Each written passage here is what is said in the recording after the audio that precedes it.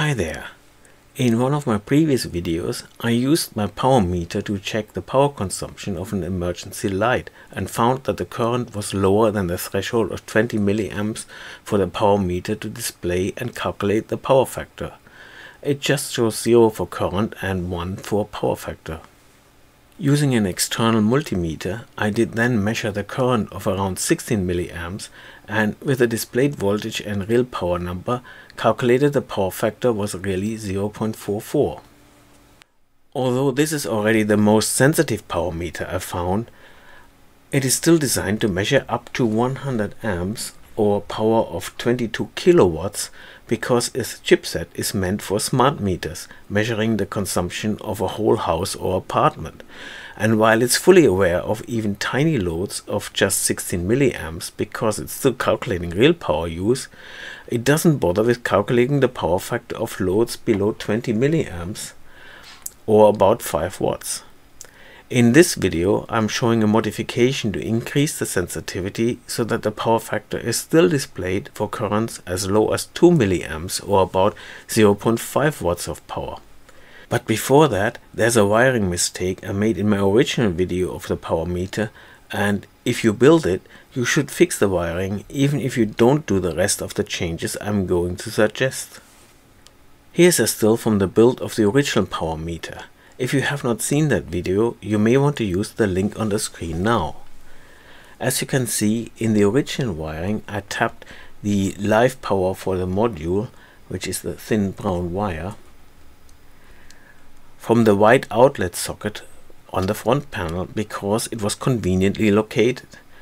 The problem is that the current drawn by the module flows from the inlet at the bottom through the thick brown live wire through the core to the outlet and then to the module. So the module's own consumption was always included in the measurement.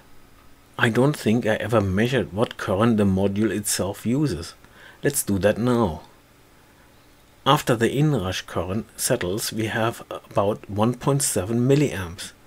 That is tiny, so the error caused by the wiring mistake is very small, but still something that can be easily avoided by tapping the power for the module from the other end of the live wire.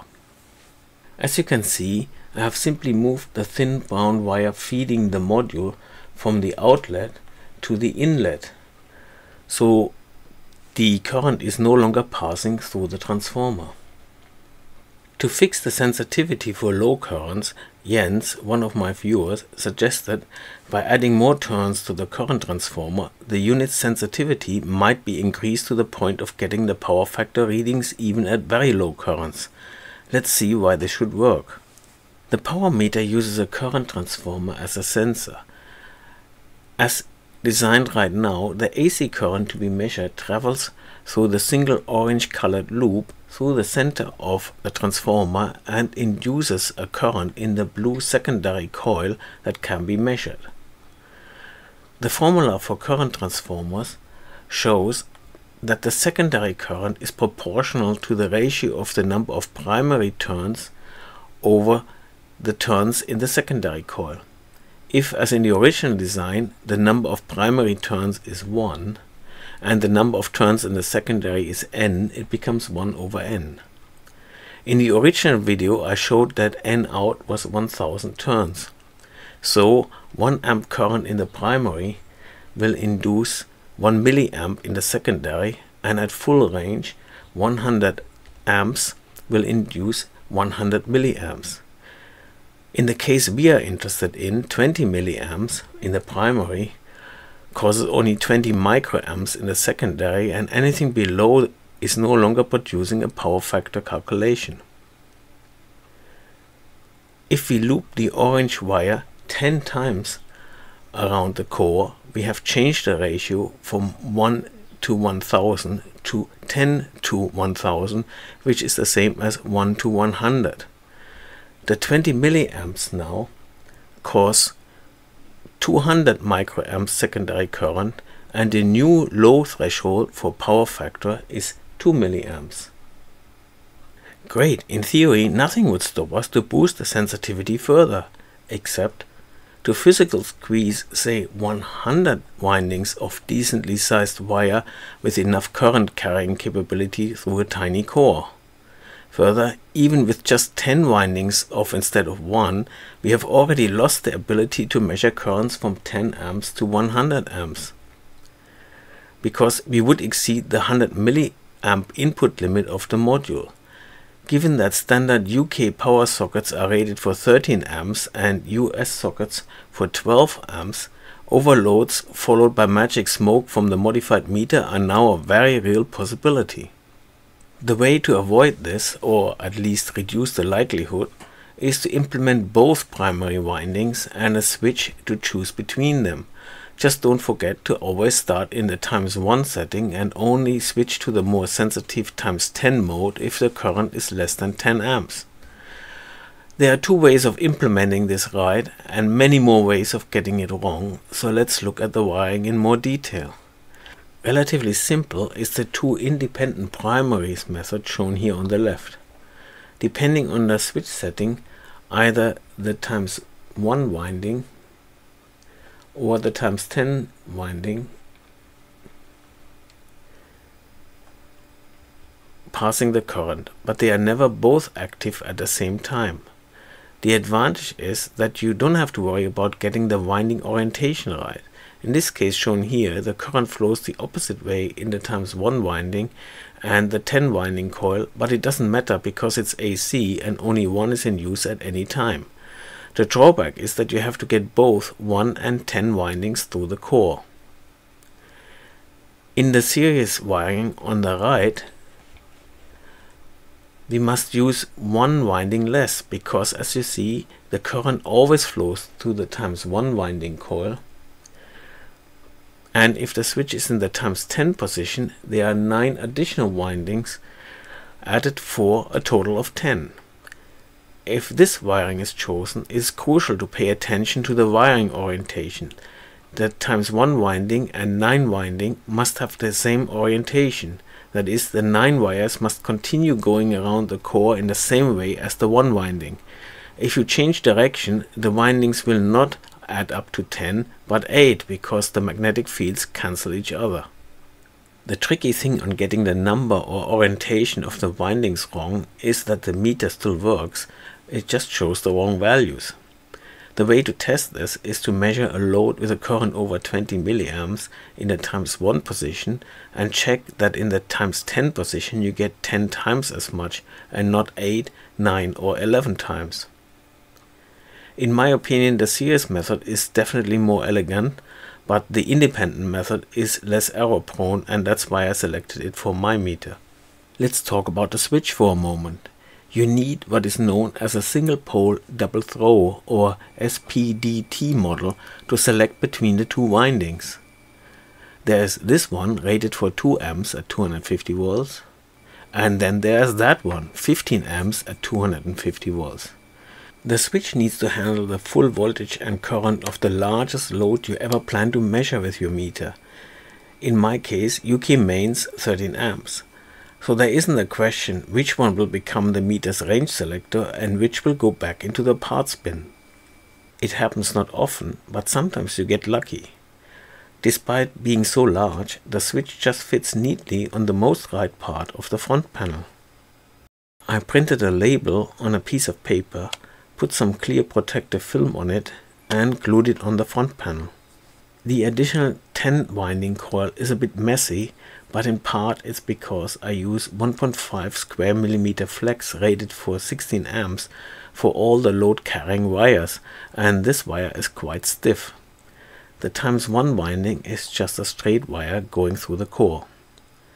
I decided to use the same diameter cable for ×1 and ×10 instead of thinner wire because you never know. You may have left it in the ×10 setting when connecting to a large load like a heater. That way I don't have to worry that the ×10 windings are going to get hot and melt. Speaking of melting, because we can now easily exceed the 100 milliamp rating of the module, I decided to add an F-rated 100 milliamp glass fuse into the connection between the secondary and the module as protection from overloads in the ×10 mode.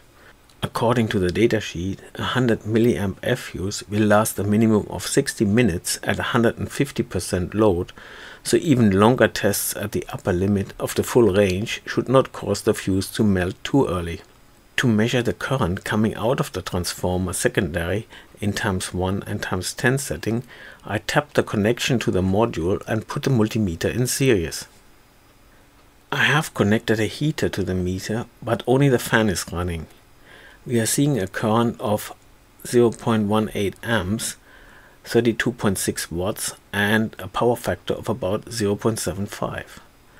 The multimeter shows the expected transformer output of 0.18 milliamps. Switching to ×10 and we see that both current and watts are 10 times larger, and the multimeter confirms the factor of 10. This is a good test to see if the number of windings is correct. Back in ×1 mode, and I have switched the first stage of the heater on. The power is slightly above 1 kilowatt and the current is 4.4 amps. The transformer current is 4.4 milliamps as expected. Switching to ×10 and we're now showing 44 amps and 10.3 kilowatts. The transformer current is now 44 milliamps. Back in ×1 mode and the heater is now at its maximum of slightly below 2 kilowatts. The current is 8.3 amps, which 1000 times less showing on the multimeter. We should remain below 100 milliamps, so there's no danger in going to ×10. The switch has to shift 8.3 amps from the ×1 to the ×10 winding. This is why I selected a beefy switch and used thick cabling even for the ×10 winding. I ran this test mainly to confirm that the theory works and that the number of windings in the ×10 mode is correct. In reality, for loads like this, you don't need a ×10 mode. That becomes useful at much lower currents, and no, I'm not going to remove the emergency light that sparked this change from the ceiling and measure it again, but I found a perfect replacement in form of this cheap Chinese desk lamp from eBay.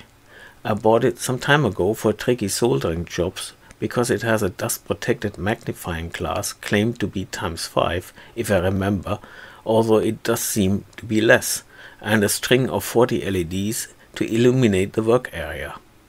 This is how it looks inside. The mains cord is my replacement because the original one and the molded unfused UK plug were both criminally unsafe.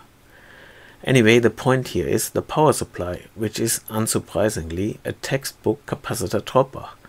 You can see the orange capacitor, 0.22 microfarad with a discharge resistor across, a discrete full bridge rectifier made of 4 diodes, 2 current limiting resistors and a green 4.7 microfarad smoothing capacitor. Somewhat gingerly, as this whole thing is live mains, I measured the voltage to the 40 LEDs as 110 volts, so obviously they are all in series, which makes 2.75 volts per LED. And using a clamp meter, the current to the LEDs is only around 6 milliamps. This means the lamp uses a whopping 0.66 watt light source, but I do admit it's bright enough. And such low currents are right at the limit of the clamp meter, so it might be 9 milliamps, which makes the lamp a 1 watt light. I am measuring the mains current drawn by the lamp with this kind of scary arrangement, which you should never do at home unless you know what you're doing. We have about 12 milliamps, so now we know what to expect when using the power meter for this job. As expected, with 12 milliamp current draw, in ×1 mode, we see no current and the power factor is the default of 1. When we switch to ×10 mode, we see 12 milliamps.